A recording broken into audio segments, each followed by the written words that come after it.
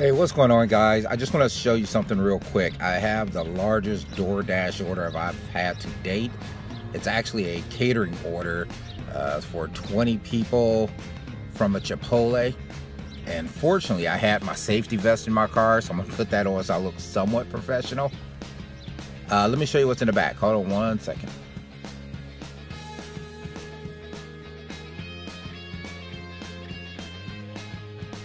So the people from Chipotle were nice enough to load this in my car. Got the two big boxes here. Let me walk around to the other side. On this side, there's two big bags, and they have some of these trays, and I don't know what's in that one. So I don't know if they're gonna have those burners in there, and I don't know if I'm supposed to help set this up. I'm hoping I can just drop it off and they'll take care of it, but we will see. The order came through. I think it says like 11 bucks, and there's a $3 guarantee if I get it there on time. So, you know, just about 15 bucks. So let's see how this order goes.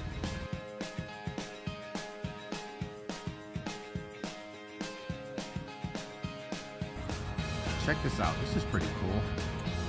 Like I always like to do when I'm out doing deliveries or Amazon, I always like to stop if I see a cool park and just check out some of the cool stuff you'll see in your neighborhood.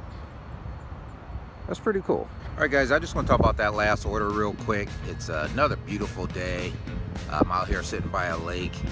That was the first catering order I've done for DoorDash, and it was pretty good. I didn't have to set up, fortunately.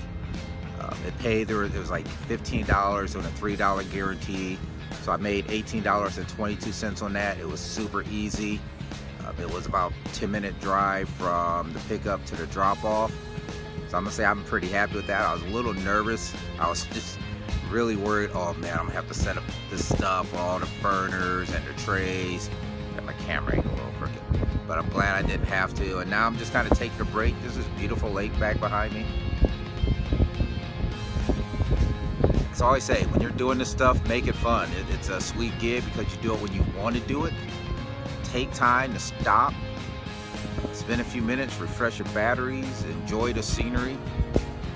And that's what I'm doing, and I'm gonna head back out and see if I can make some more money today. All right, have a good one, guys.